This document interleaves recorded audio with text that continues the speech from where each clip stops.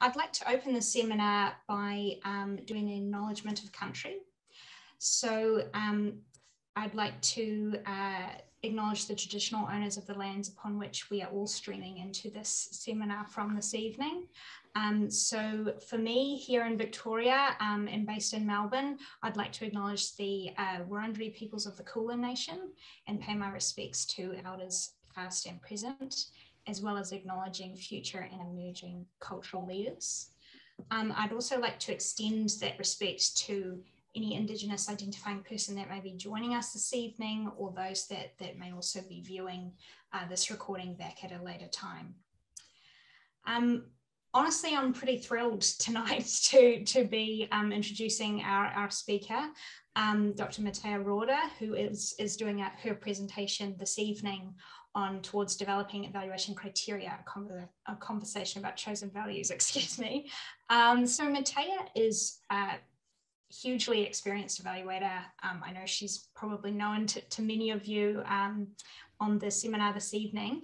I believe she's had 20 years experience in evaluation, which is pretty incredible, and is currently a senior consultant at Allen Clarke.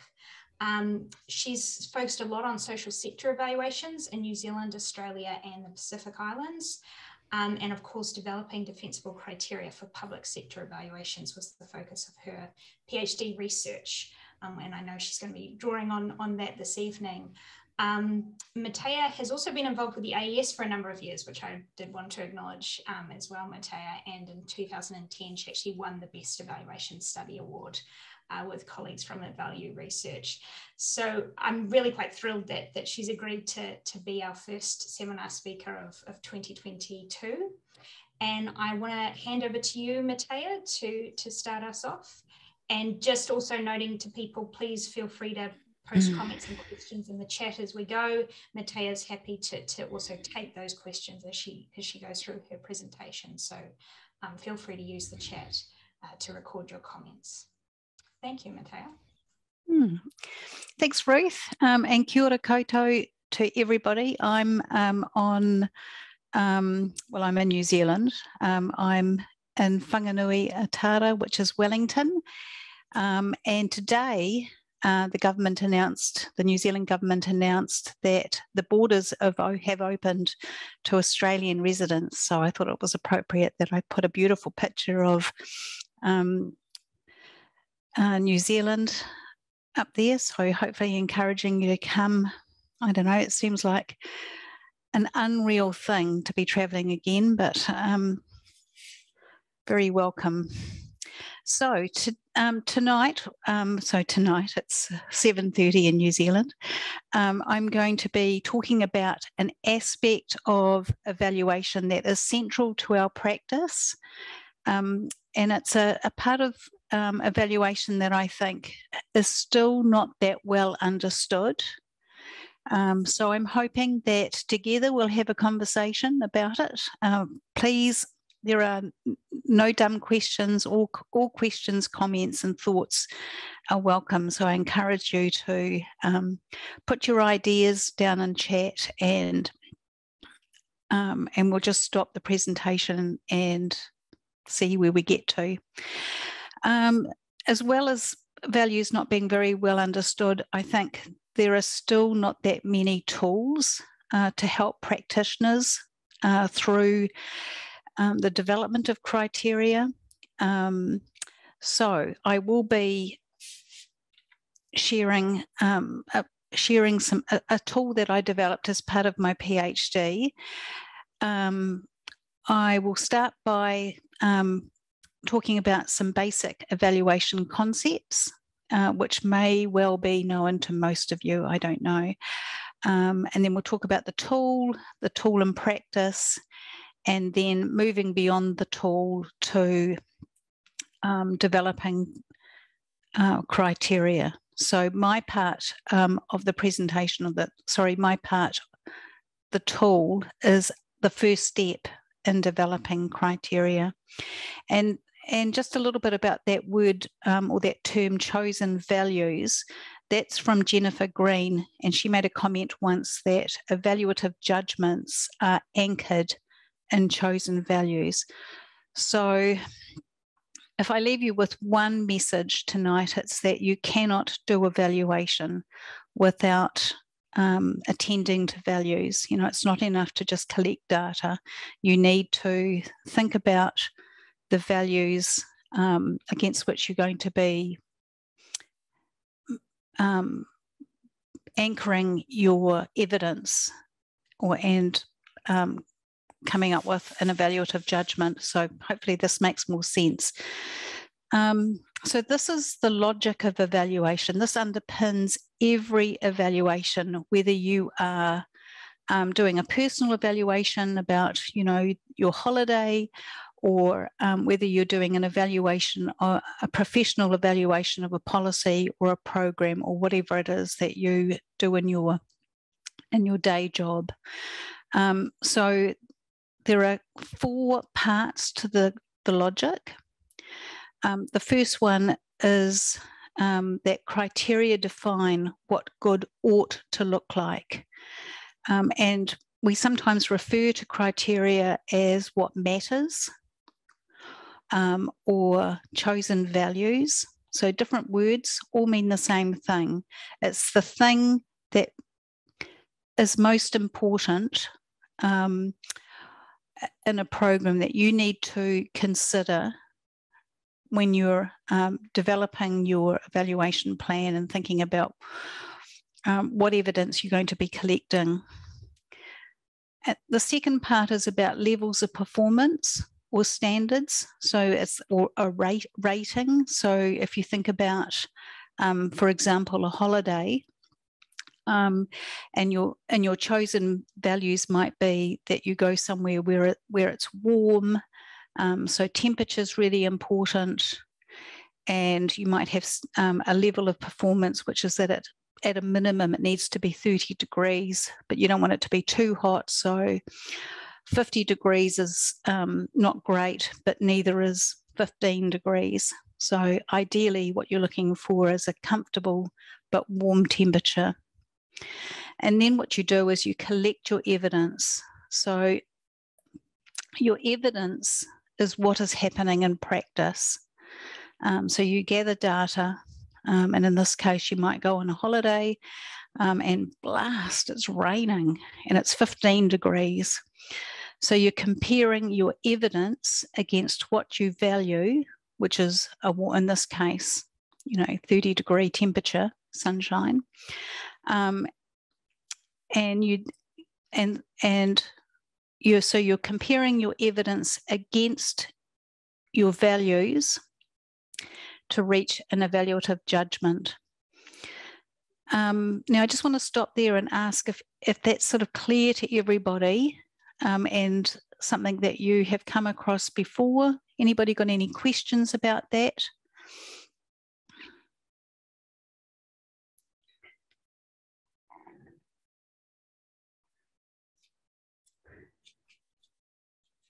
No? No questions in the chat, Mathea, but okay. We have some thumbs up. Okay, all right.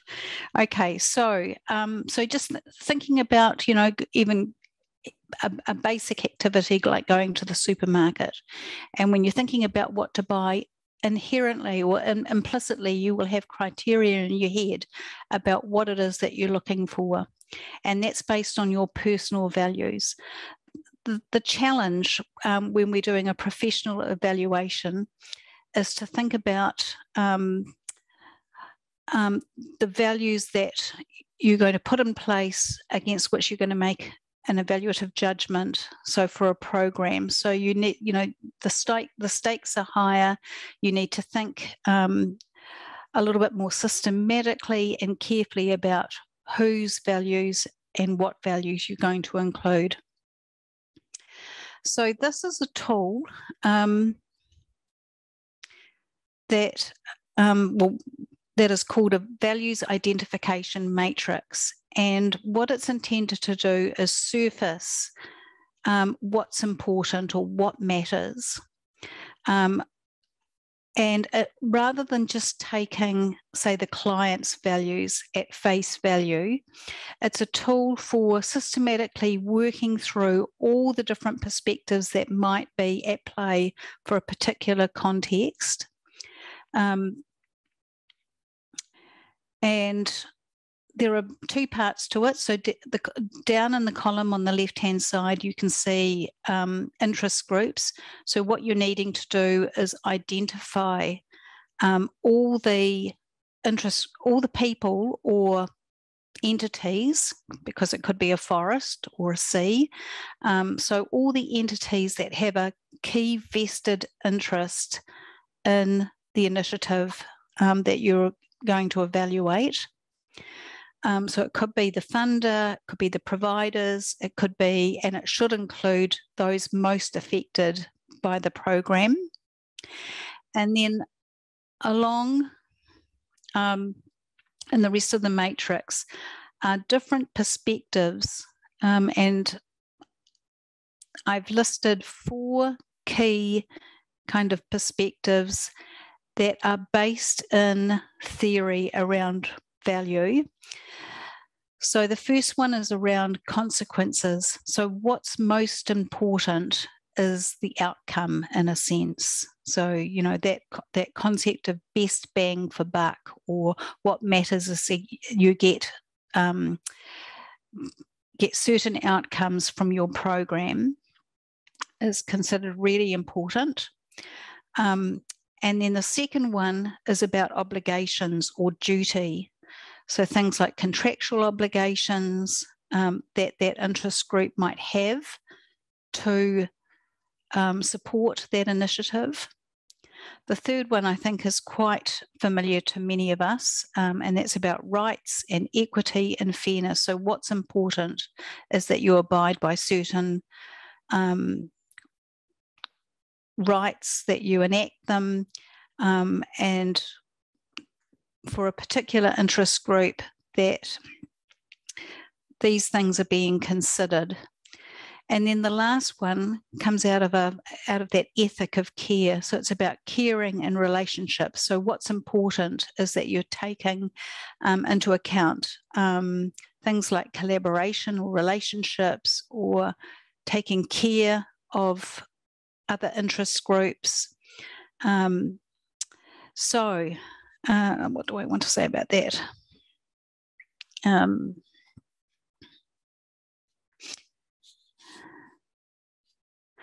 Yeah, so the values identification matrix is intended to be a practical tool, and you can use it retrospectively, or you can use it as part of your evaluation scoping. And the idea is to, you know, if you've already got a set of criteria, you can use it to map against the matrix and then think, you know, okay, well, we seem to have a lot about outcomes, or we seem to have a lot in terms of one particular interest group and what they value, but what about the other groups? So it's an opportunity for you really to check that you have all the relevant values, all the relevant perspectives on what matters for this particular context. And it may be that one particular perspective is not relevant to a particular interest group, and that's okay. At least you've checked it. So it's just a tool to check that you are taking care of all the values in a particular program that you're going to be evaluating. Have we got any questions there about that tool? Next I'm going to show you an example of the tool in an evaluation. So I'll just wait in case. There is a comment by Jerry. I'm not sure if you may perhaps want to elaborate on that, Jerry. I know it was a comment rather than the question, but would you like him to elaborate, or them to elaborate, Mathea? Yeah.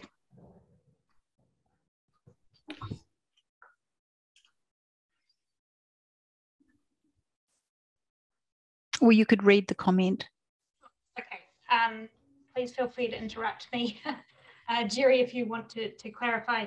So the comment was, Jerry was saying they've been taught by A, values must be absolute or relative, B, evidence must be based on, observation, logic, and / or authority. And C, values are often multiple and conflicting. And they were just saying that they're listening to explore how they were taught and could use your framework in their practice. So that was, I thought, an interesting observation that you may want to respond to, Mathea. I'm going to respond to the one about values being often conflicting. So one of the things that I have found this tool useful for is to eyeball where the values are conflicting. How you deal with that, we could come back to in another perhaps later on. But so it's really important to understand that, not everybody will have the same values, but by the same token, you may identify that different interest groups do have similar values as well. They might understand them in a different way. And if I go to the next slide, I hope people can see this, but you'll see, if I move my cursor, do you see that? Yeah.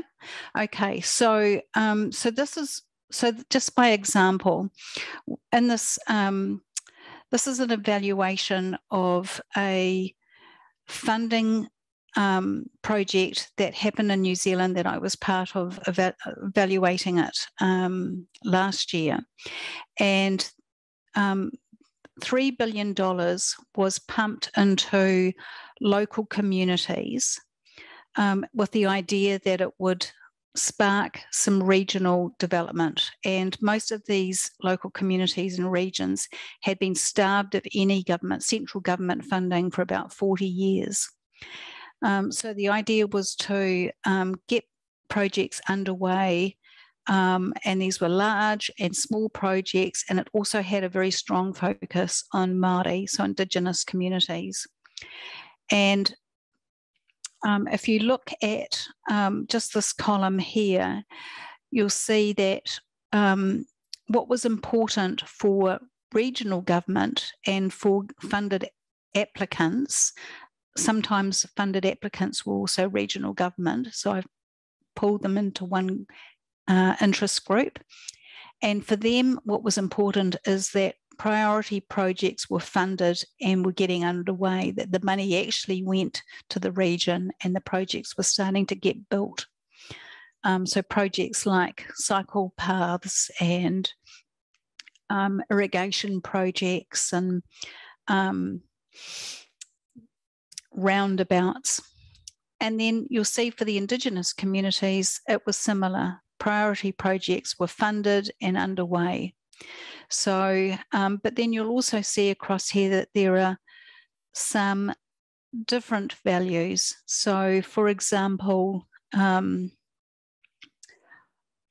this last column around relationships, I'll just have to move you out of the way. It's nuanced. So what was important for regional government is that central government was having a relationship with regional government. For Indigenous communities, they wanted central government to be working well and in ways that fit with their own cultural values. And for government, they were interested in collaboration as well, but it was primarily around collaboration across different government agencies. So they wanted a connectedness to happen between different agencies. So the idea is that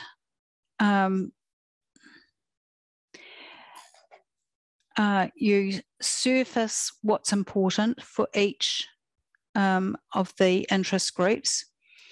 And the interest groups in this case, I've just grouped them into 3 because that was all that would fit onto this page. And if we go through it, you'll see the nuance, the different. So the consequences is all about outcomes, you know, strong economic performance, projects getting, so outputs, projects getting funded and underway, youth being trained, whereas the obligations column is about projects being completed on time and within budget, so meeting contractual obligations, and that, you know, the decision making was allocated in line with the objectives of the initiative, and that the contracting process was simple and accessible. And in terms of fairness and equity, for the regional government, what they wanted was a transparent process for deciding regional projects. So they didn't want a completely top-down process. They wanted to be able to make their own decisions about which projects would be prioritised. And they also wanted it to be fair for everybody in the community to have access to the funding if they met the criteria. For Indigenous communities, they were interested in the rights of natural resources. So in New Zealand, we have some natural resources like rivers that have the rights of a person. So they wanted those rights to be upheld.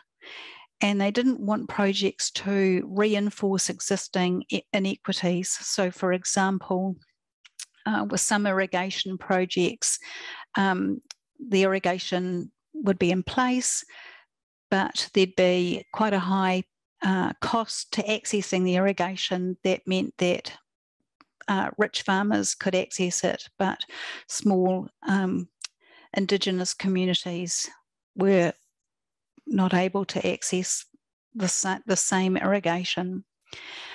And then in terms of care and relationships, so mostly this was about relationships.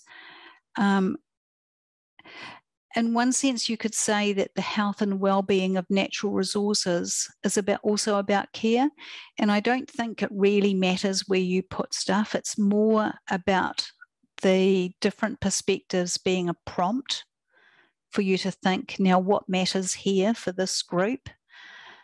So any questions about that? Mathea, we did have two questions we didn't quite cover off on the last break. Yeah, sorry. No, that's all right. Ian, we missed your hand being raised. I don't know if you had a question or comment you wanted to share. Yes, I did. Thank you very much for noticing that. I was hoping that this table was going to answer my question. That's why I put my hand back down. But what I'm interested in, and I've got a bit of a financial background, so I know that finance and cash drives so many things, along with electoral votes. I've never seen either of those two aspects actually spelled out in these sorts of tables before, and I wonder how they fit. So an example would be, let's say I think the figure was 3 billion, right? So the figure was 3 billion, and it'd be interesting to know how much went to Indigenous communities and how much that is duplicated in the regional government area as well, which would become a problem to deal with. So I understand all of the theory of this, but when push comes to shove, 9 times out of 10, it's the almighty dollar that ends up ruling the answers, and sort of a platitudes towards those who have less inequity by 0.0001% than they had before to meet the political taskmasters. I've raved on, but any comment along that sort of line? I'd be interested to see how the 3 billion in this sort of project worked out, and you might be able to refer me to a report or something. But thank you for that. Thanks, Ian. Well, there is a report I didn't include it in the list of references, but I'm happy to share it later. I guess my response is that, well, the report did unpack how much went to Māori projects as opposed to non-Māori projects. And we know that the money went into particular regions. So we'd be able to see how much went into a region and how much of that went into projects that were tagged as particular Indigenous projects. I mean, obviously there are regional projects that are mainstream in a sense and might attract Indigenous youth into training or employment, and they wouldn't be picked up in those stats.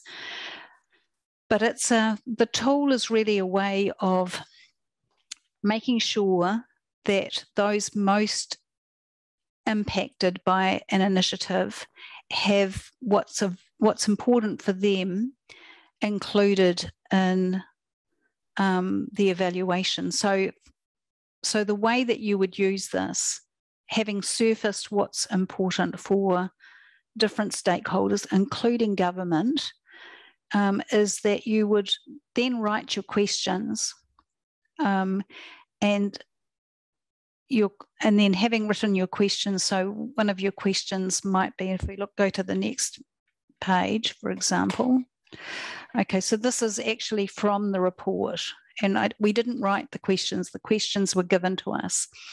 But we've got a question around how well the design and approach has been actioned to maximise the changes needed to achieve the desired impact.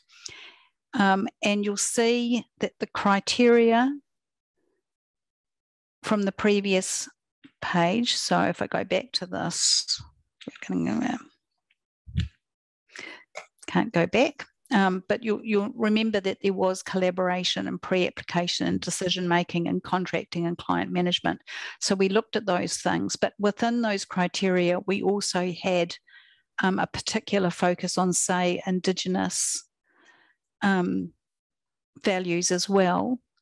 And for this evaluation, so the way that we understood collaboration was based on what was valued by the different stakeholders. And then we looked at how that played out for those different stakeholders. For this evaluation, we actually had a bar. So if it didn't work very well for our Indigenous population, then the rating could not be higher than consolidating. So this is going beyond what the values identification matrix will give you, but I just wanted to show you how we use this when we had done our analysis. So, you know, we collected our data. These were our criteria. We understood the criteria in a particular way based on what was valued, and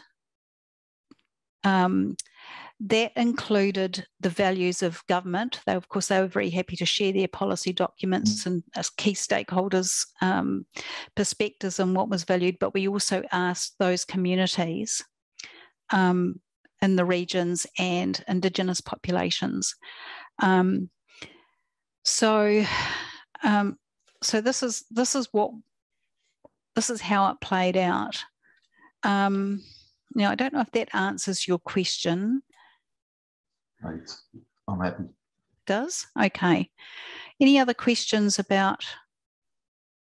Mathea, we do have a question from France here, which I think you possibly partly answered in response to Ian, but they've asked, does the values identification matrix have to be completed by stakeholders? Can it be done on their behalf and still be valid? Great question.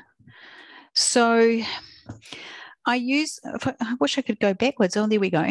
Okay, so you'll see here that I use the term interest groups, and I differentiate between interest groups and stakeholders. So what you're doing here is identifying who has a vested interest in a program to get the information about what people value, you can go to a number of different sources. So you might have a needs assessment. You'll have most definitely probably have policy documents and contractual documents. You might talk to the people who are most impacted. You might draw on subject or cultural experts. And then you might have literature from previous research or previous evaluations. There might be other sources that you draw on. So you're using those sources, not just the stakeholders, to identify what's of value. So all of those sources will be useful in surfacing what's of value for a particular interest group. So in many evaluations that I've done in my practice, at the scoping phase, what we've done is government stakeholders have told us what is important for them. You know, we'll do some key stakeholder interviews. Often there's hardly any time to ask anybody else. You might look at a bit of literature. But the idea is that, you know, if you're going to do a systematic analysis of what matters against which you're going to be then collecting data and getting to your evaluative judgment, then you need to think very carefully about who you talk with, which sources are warranted. You know, obviously with your literature, you might be thinking about literature. You know, I'm working on an evaluation at the moment where we privilege Indigenous literature, so Indigenous authors over other public health authors from, you know, World Health Organization or wherever. So in each context, it will be really different, but it's really really important that you warrant your sources. You don't take them at face value. Sorry, that was a bit of a lecture. Sorry, Francis. Does that answer the question or not? Ask me the question again. Yes, I've said yes, Mathea. Okay. Just wanted to say yes, and no apologies for the lecture. It was wonderful. Not a lecture at all. Very helpful. Okay, well, I didn't really want to lecture. I would much rather that this is a chat. So if anybody else has a comment or a different perspective, please speak up.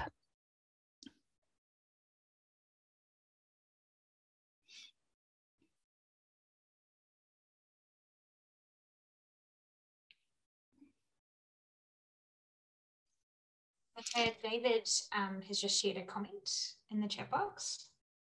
He's said, I'm interested in how you came up with a list of 4 value categories. I did a quick Google and found over 100 values.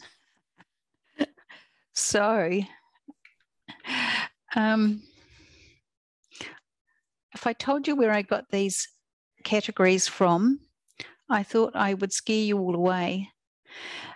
So, in philosophy, and I warn you, in philosophy, there are basically 3 ways that you can categorize values. There is something called deontology, deontological perspective, which is consequences. So what matters is the outcome. How you get there is of less consequence. Yeah, what's important is that you focus on just getting good outcomes. And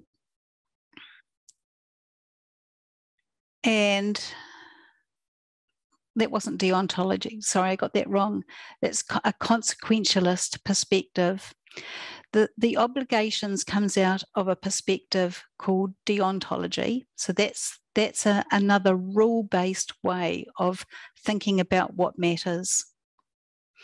And what matters is that you always do the right thing, that it's that you abide by rules or regulations or contracts. So, you know,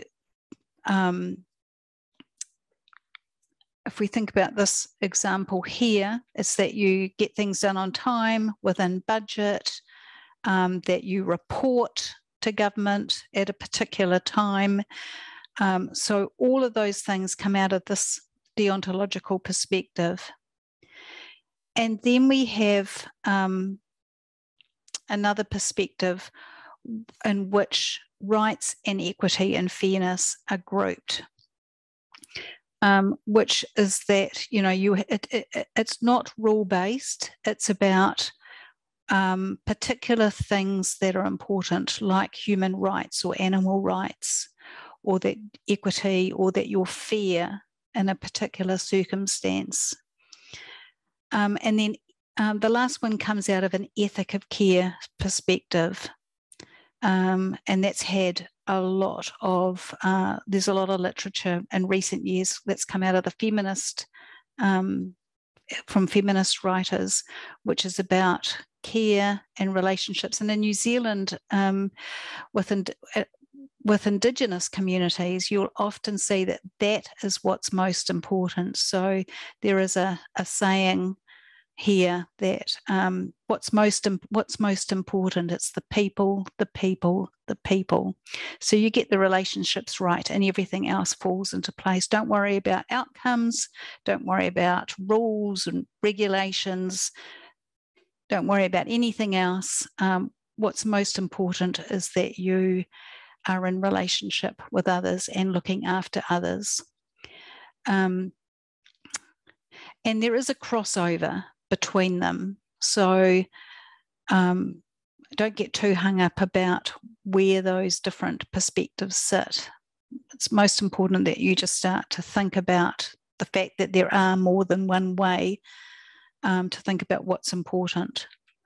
So if we go to this slide, you know, if you were using the values identification matrix at the beginning of an evaluation, you could have a series of questions around those 3 or 4 different perspectives, and they could inform your stakeholder interviews or what you look for in the literature around surfacing what's of value.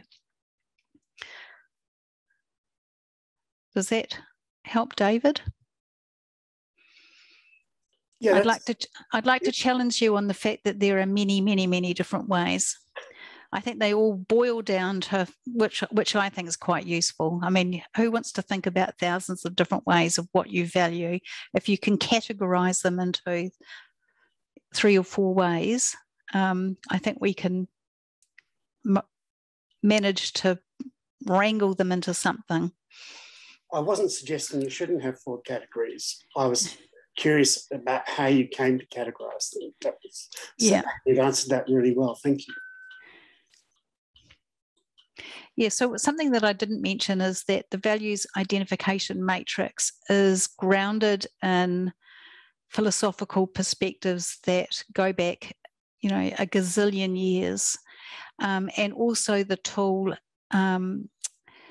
has empirically been tested. So it's a tool, it's only one, but it does have a bit of theoretical grunt behind it. So me and Aristotle's, whatever his name is, Plato.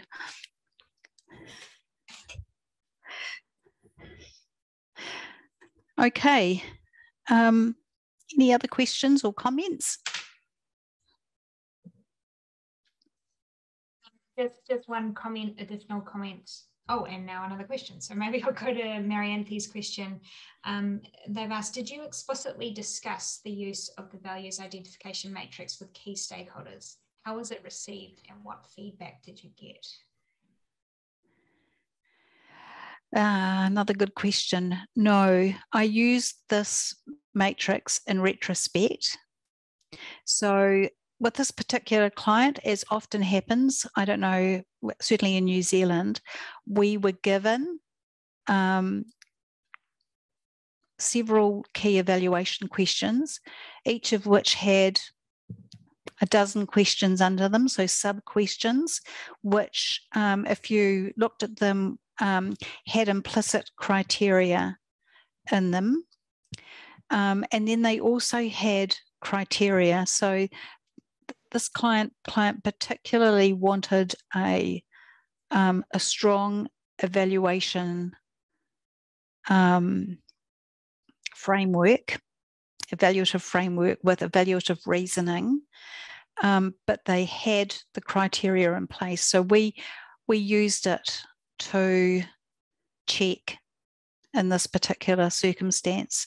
And I don't know that you even need to use it explicitly with clients. I mean, it's really just about keeping these questions in mind, thinking about who are the interest groups beyond government or whoever the funder of the evaluation is. Where am I going to find out really what matters for these groups? And then however you decide to do it, it may be a matrix or it just might be a literature review or whatever, an exercise in identifying what matters, and then doing an exercise like this where you pull them up into a set of criteria, and when you're developing your criteria, there's a couple of things that you need to think about. One is that they are quite separate, that they're not overlapping, and that they are defined at the same level, so that you're not looking at a subcategory of a criterion, so you can get yourself into a bit of bother if you do that. So it's just a checking of, these are the key things that we need to be thinking about. In this case, we already had evaluation questions around all of these aspects, but I'm working on an evaluation at the moment, and it also has an Indigenous context in Australia, where we've identified criteria. So one of the exercises that we did in our first round of data gathering was to ask people, Indigenous communities, what matters in terms of primary healthcare for them. And that has surfaced criteria that were not included in our original set of questions. So there is some overlap, but there were things there that matter to them that were not in the original program logic or the questions or the way that primary healthcare was being articulated by the federal government. So we didn't, in that case, use the values identification matrix. But what we did do was make sure that we had a specific piece of work around identifying what was important for those that were most affected by the initiative. So however you do it, what's most important is that you surface all the relevant criteria. And just coming back to a question that somebody had earlier on about what you do when you've got criteria that are really at odds with each other.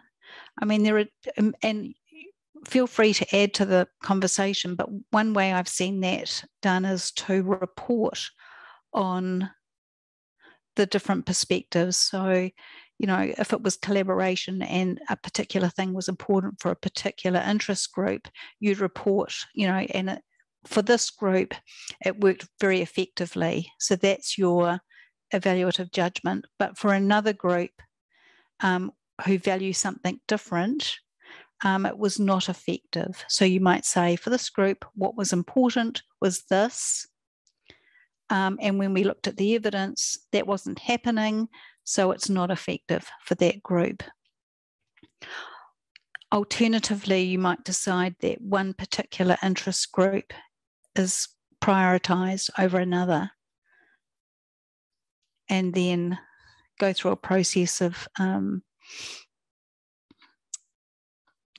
prioritising how you reach your evaluative judgment.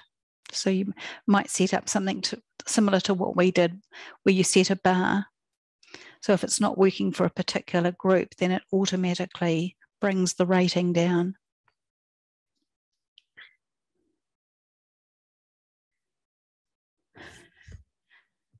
This feels like a very one-sided conversation.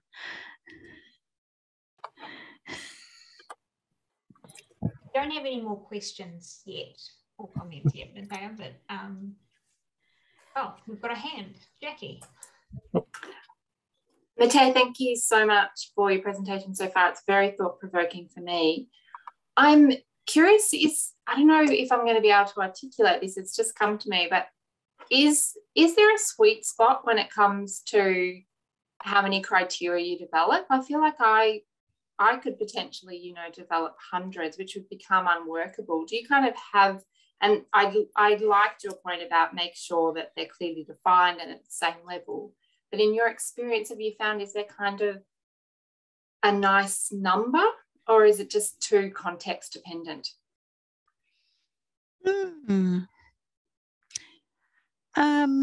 I think you do want to try to group it up if you can, but it might depend on the context and the evaluation. The evaluation that I'm working on in the Indigenous Australian context, we're just starting to develop our evaluation, having done that first piece of work to identify what people value. And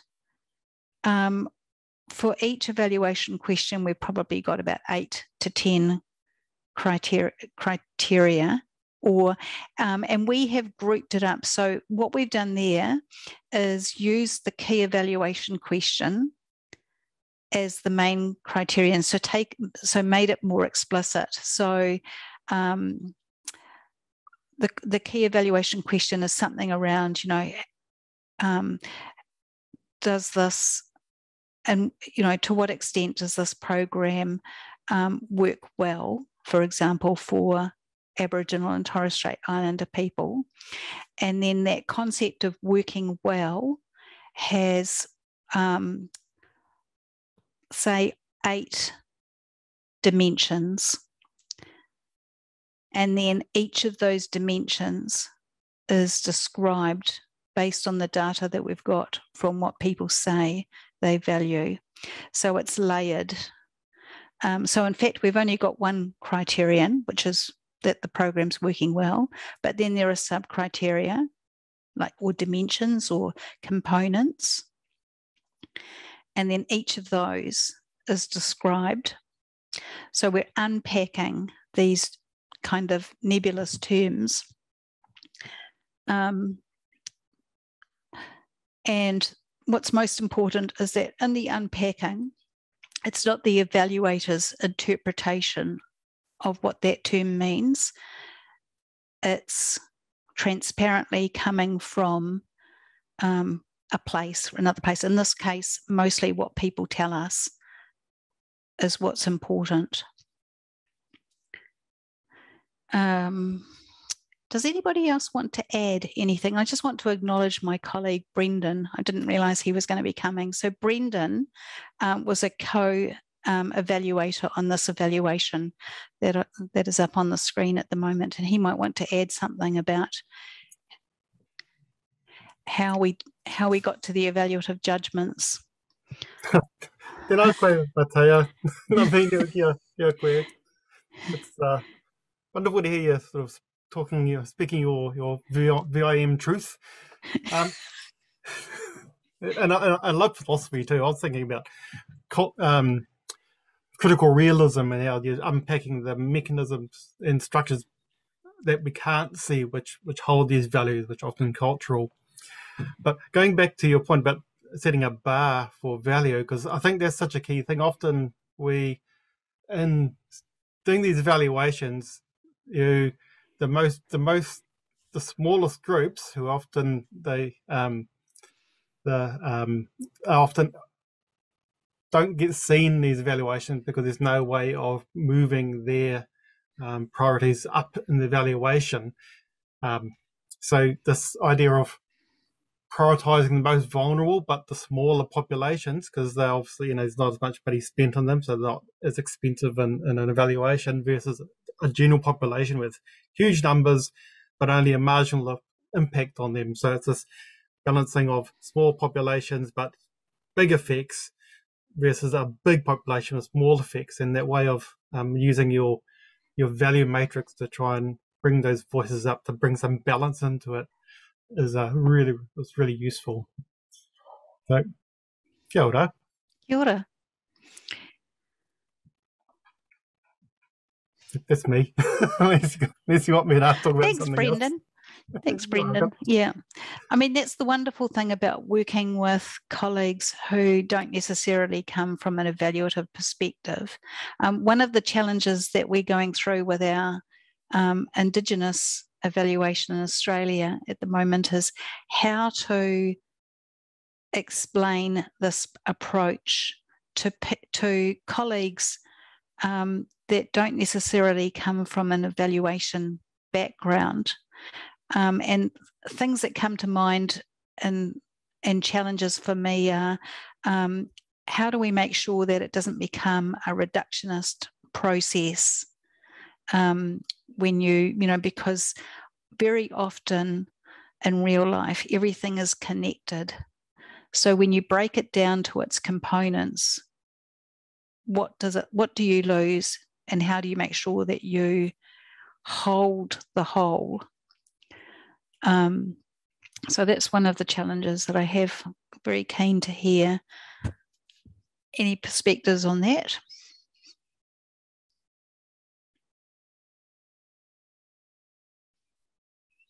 There is a couple of extra comments in the chat box, Mathea. So perhaps I might just take the last two questions there.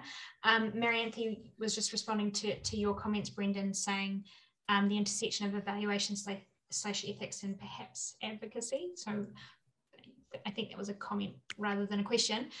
But Michael has just asked, how do we manage the situation where what people say is important to them? So where what people say is important to them is different from other sources, such as existing literature or other sources of evidence you were sharing on your slide, Mathea?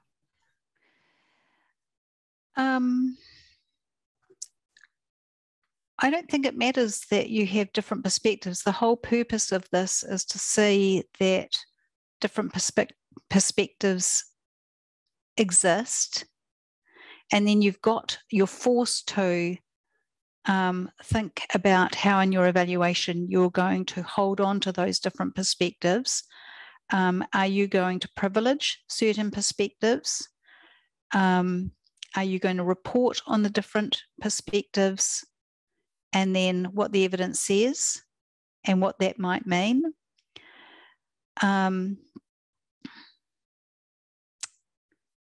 Anybody else want to add anything?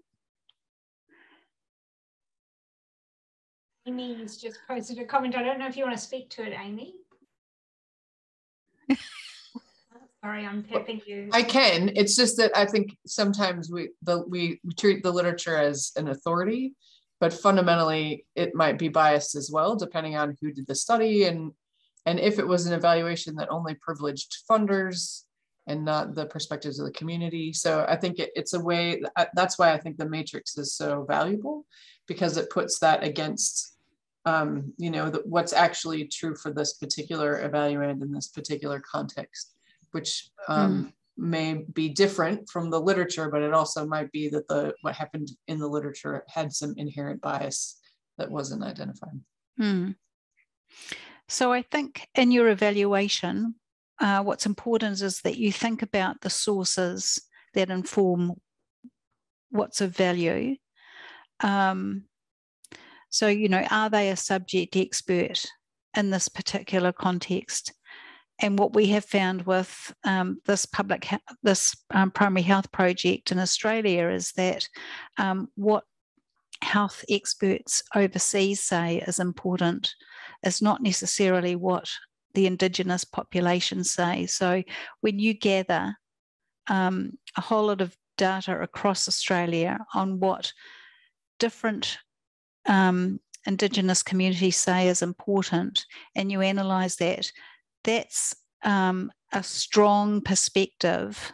And actually, with that particular data, there was very, even though they're very, very different communities, and we know that Aboriginal and Torres Strait Islander communities are very different, what they were saying was pretty much identical. So that's a strong, warranted perspective on what's important for them in terms of primary health care.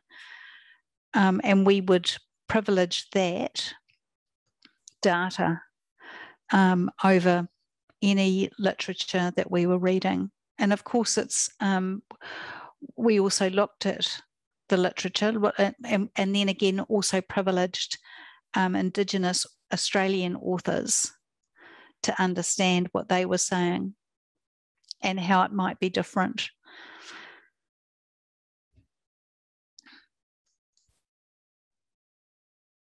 There's one question here from Jerry that I think maybe extends this conversation a little bit.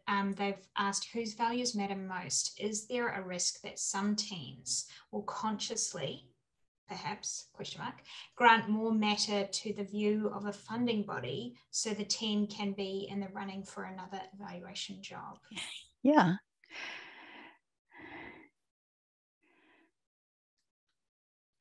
Well, that's an ethical question.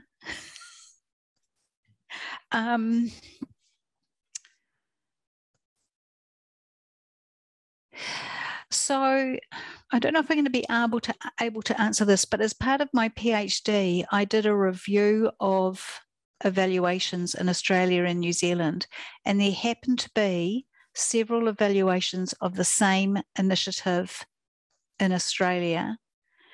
And it was very interesting to see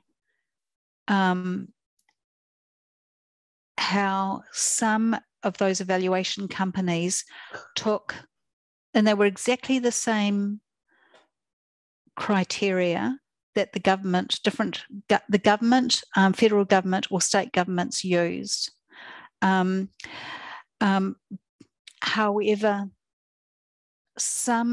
one or two of the evaluation companies dug deeper into the criteria and the way that they understood value and also critiqued it. So I think it's very nuanced. It's a very vague way of saying that.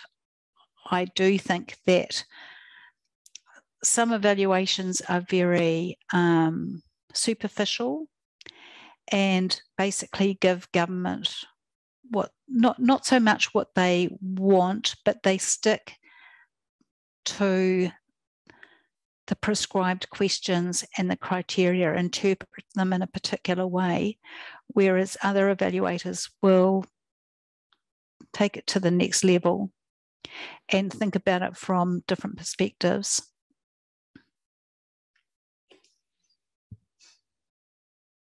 But I think we all know that. And that's the value of, I guess, having multidisciplinary teams. But yeah, it's a challenging one.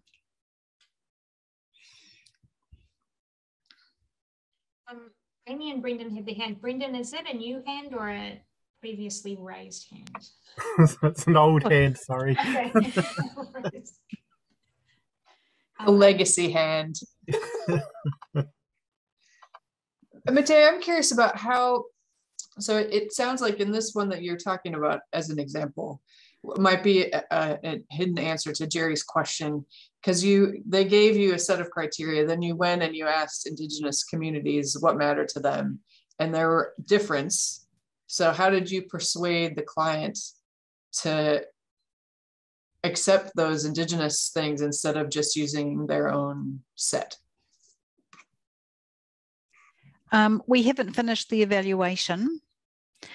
However, the way we set up the evaluation is that we said that, so there is an evaluation question about how well is the initiative working for Aboriginal and Torres Strait Islander people, and the first step was to understand what's of value for those people. So it's set up clearly in the way that we have set out the evaluation.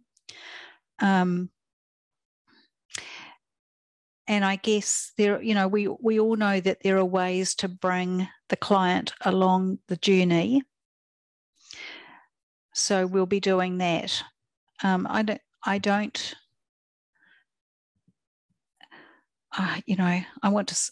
hope there's no federal government people here, but they're pretty clueless about what's of value, because they don't have the opportunity often to go into those communities and ask them what's important. They are stuck in Canberra. They will, I think that they would, well, I'm probably digging a deep hole here, but I think they'd probably agree that happens a lot, is that they just don't have the opportunity to go out. And therefore they're looking to us for the answers, because we have that opportunity to go out. Mm-hmm. Anybody from Canberra wish to provide an alternative or supporting response to that? David's worked in Canberra. I'm going to decline to answer on the grounds that it may incriminate me. However, I don't disagree with what you've said. Yes, I have worked in Canberra. I spent 20 odd years there. When I first went to Canberra, I was working in an evaluation team, and we had a seminar where they were giving some results from an evaluation. And there was a long debate about one of the findings, which was that a number of women claimed that they were working part-time. And that was the word that was used, claimed that they were working part-time, because it took, after about 20 minutes, I asked them what did they mean by part-time work. And they said something, I can't remember the exact numbers, but 15 to 30 hours a week. And I pointed out that if I had a part-time job as a cleaner, cleaning a house for 4 or 5 hours a week, I'd see that as part-time work. And they just couldn't grasp the concept until I said it, put it like that. I'm not sure they did grasp the concept ever. So yes, I do think there is a cultural divide between the lives and the lived experience of many people in Canberra and those particularly on Indigenous, in Indigenous communities. Mm.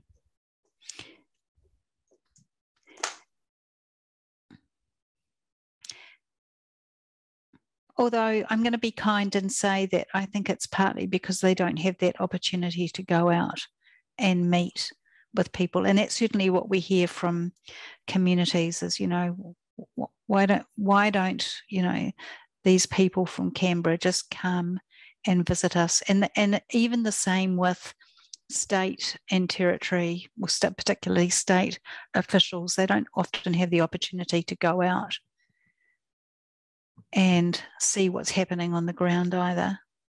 They probably would love to. So I don't know what the big deal is. But I think we could solve a lot of problems by getting people in relationship. It's all about care and collaboration.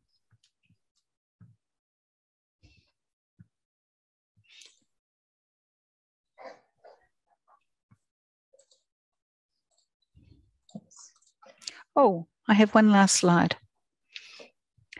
And here I just want to say a huge thank you to Amy, who has nurtured my interest in criteria and co-authored, as you can see, all 3 of those articles. So if you're interested in reading more, check out the blog, which is the top one, or the 2 articles. If you can't access any of them, just let me know. I'm happy to send them to you.